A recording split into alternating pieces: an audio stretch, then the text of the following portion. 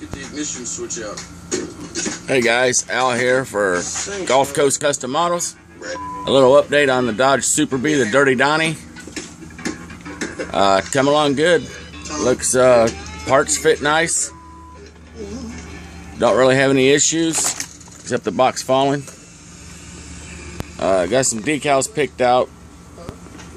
Did hinge the trunk. There's the paint job. Sorry about this.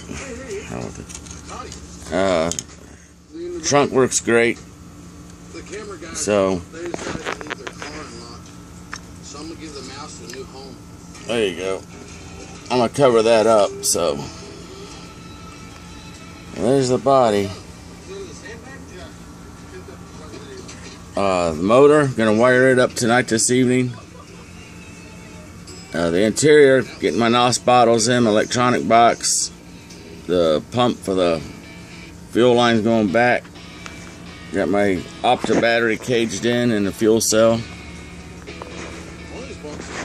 Found a nice set of traction wheelie bars that fit pretty good up underneath that 4-link.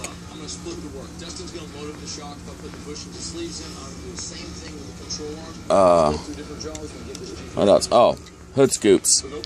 I think I got a classic Dodge hood scoop I might go with. I don't really like the carburetor just hanging out of the top of the hood. I never was a fan of the carburetors dangling out, so I got this one. I gotta do a little fill in, but I'm gonna do it. That's that one. I'll paint the same color. So, oh, I got what's like a grump lump hood scoop. Well, no, it's a wedge. I call it the 70 wedge. I don't. It almost looks too big. So, anyways, that's where we're at. Again, it's the Dirty Donnie Dodge coming along. And I'll update you guys later. Hope you're having a great week. Oh, I wanted to show you something. This kit even comes with an electric fan for the front of the shroud there. And then I added some screening over my radiator to make it look a little bit more realistic. I always like that look. So that's real easy to do, guys. You can buy a 2x2 piece of screening or 12-inch by 12-inch at your Ace Hardware, and you can do a ton of models with it. Other than that, it's pretty much where I'm at. There's my NOS setup. Got a shift kit in, homemade tachometer, race seat with the belts and all.